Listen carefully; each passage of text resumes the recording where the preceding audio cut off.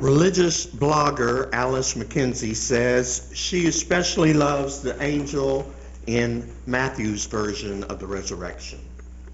I agree. Matthew's resurrection angel beats those in the other Gospels hands down.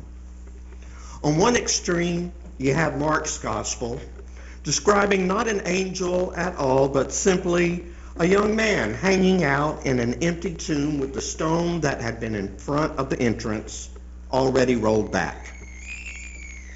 He gives Mary Magdalene and the other women some instructions, and they flee from the tomb in terror, and Mark's Gospel ends shortly thereafter. The reader in me is disappointed with such an anticlimactic, almost boring ending. On the other extreme, we have the resurrection according to the Gospel of John. Mary Magdalene peeks inside the tomb and discovers two heavenly beings worshipfully sitting where the body of Jesus had been lying, one at the head and the other at the feet. At the sight of them, Mary appears to be close to having a Betty Davis meltdown, and these two otherworld creatures, instead of giving her comfort or explanation, only turn to her and say without expression or emotion, "Woman, why are you weeping?" I don't know about you, but this Easter story sounds almost creepy to me. But Matthew's version of the resurrection is my favorite. Matthew describes only one angel, but as Alice McKenzie says, this is an angel who knows how to make an entrance. He comes in with a flourish, descending from the clouds with the cosmic drum roll of an earthquake. And he's a buff angel, strong enough to roll back the large sealed stone, and best of all, he's an angel with an attitude. After he rolls back the stone, he perches on it as if enjoying the mischief he has just created, all the while ignoring the guards who are displaying certain physical symptoms of extreme terror we won't go into. And I imagine him rolling his eyes as if to say, "Take that, Caiaphas. Take that, Pilate. That's what God thinks of your effort to put the Messiah in a tomb. A tomb as a prison for the Prince of Peace? Think again. A tomb for his final resting place? I don't think so." And then for his main message, he turns his bright angelic eyes toward Mary Magdalene and the other Mary, and he tells them three things. Three things I want to look at in our time together today. First, he tells them to not be afraid. McKenzie reminds us that good news in Matthew's Gospel is always preceded by one short preliminary sentence. Don't be afraid. Don't be afraid, Zechariah. Your wife Elizabeth will bear a son, and you will name him John. Don't be afraid, Mary. Now you will conceive in your womb and bear a son. Don't be afraid, shepherds. I bring you great news of joy that shall be to all people. Don't be afraid, Joseph. Take Mary as your wife.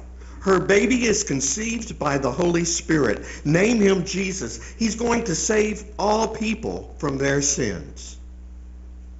And it's something that Jesus was saying all the time too. When he walked on water, he was quick to comfort the disciples by telling them not to be afraid. To a synagogue leader whose daughter had died, Jesus said, "Do not fear, only believe." To those who were worried about persecution, he said, "Don't be afraid. The worst they can do is kill you." And that might not even work. And in this morning's story, Mary would run headlong into Jesus after her encounter with the angel, and Jesus would repeat the angel's message of comfort and assurance to not be afraid. There's a message for you, a message you and I need to hear more than any other. It's do not be afraid. Fear grips our lives and controls us. Parents live in fear of the phone call from school telling them that their child was just injured and is at the hospital. The son or daughter knows that one day it'll happen, but still fears the day he or she will bury their parent. The patient with a family history of cancer fears the dreaded report of each annual checkup as if it were a death sentence. Politicians and preachers alike use fear as their weapon of choice for controlling the masses. We fear entering new relationships, and we fear dying alone. Waves of fear wash over us from every corner of life and threaten to destroy us. And out of the loud noise and chaos of emotions that engulf us, the angel tells us to not be afraid. If there's an Easter message for us to hold on to, it's to not be afraid. Don't be afraid, because God's love wins out every time. If we can hold on to the belief that God loves us, then there is nothing that life can throw at us which will undo us. Bad things will surely happen, because that's just part of what it means to be human. But we can rise above it all, just as Jesus did, if we can manage to control our fear. And we're able to control our fear only if we keep our eyes on Jesus. But some of us can't even find Jesus in the rubble of our lives, much less keep our eyes on him. That was Mary's dilemma. She couldn't find Jesus, and the angel pointed out that she was looking in the wrong place if she was looking for him among the tombs. He's not here, the angel said. He's raised from the dead. Don't you believe me? Come and see for yourself. You and I make the same mistakes as Mary. We look for Jesus among the tombs. We look for Jesus on the shelves of libraries and bookstores and feel there is something lacking. We look for him in preachers' sermons, but leave feeling inspired at best and unworthy at worst, but lacking an encounter with Jesus in either case. We look for him in the lives of spiritual heroes and heroines, both past and present, but realize that seeing Jesus through their eyes is not the same as seeing him through our own. The angel pointed out that Mary wouldn't find Jesus in the tombs, but would instead find him out in the world. She was looking in the wrong place. Jesus is alive, not dead.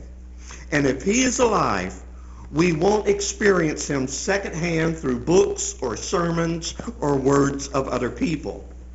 If he's alive, then we can encounter him personally in a unique way that is meaningful for us and us alone. And finally, the angel tells Mary that not only should she leave the tombs and graves, but she also needed to leave Jerusalem. She needed to leave the holy city and return to the everyday living of Galilee. Jerusalem was fine for pilgrimages and spiritual renewals, but it was no place to live. If the disciples wanted to see Jesus, the angels told Mary they needed to go back to Galilee. You remember Galilee, don't you? That's where water had been turned into wine at a wedding celebration, and a couple of fish had fed thousands at an impromptu sermon on the grounds. Galilee was where the blind had received sight and lepers had been restored to wholeness. It's where Jesus had said, "The last shall be first, and the first shall be last." And it's where he had been criticized for mingling with Gentiles and including prostitutes and tax collectors among his circle of friends. Return to Galilee and you will find Jesus, the angel said. Re-embrace the familiar ground and the daily routines and rituals of your home and community. You and I return to Galilee when we participate in the everyday stuff of life and when we remember. When we find comfort in the story of Jesus, which we have heard more times than we can recall, we return to Galilee. Every Sunday when we sing or pray or whisper the words of the prayer that Jesus taught his disciples, otherwise known as the Lord's Prayer or the Our Father, we remember his teachings and we find ourselves with the disciples once again in Galilee. Every time we take the bread and the cup, and we do this in remembrance of the one who redeems our lives, we join the others in Galilee. Every time we gather with a community of people so different than us, but who love us and pray for us and care about us, we remember the commandment to love God and love each other. And we have gone ahead with the others to Galilee. And that's where we find him. Not in the holy cities of our spiritual pilgrimages. Not within the pages of books written by saints and theologians. Not by imitating the behavior of other people, but in Galilee. In the everyday experiences of life. That's where we will find Jesus. And when we do, then we can finally, once and for all, let go of fear, knowing that God's love for us always wins out. Love conquers all. And that's what I think is the message of Easter. Love wins because Christ is risen. Christ is risen indeed.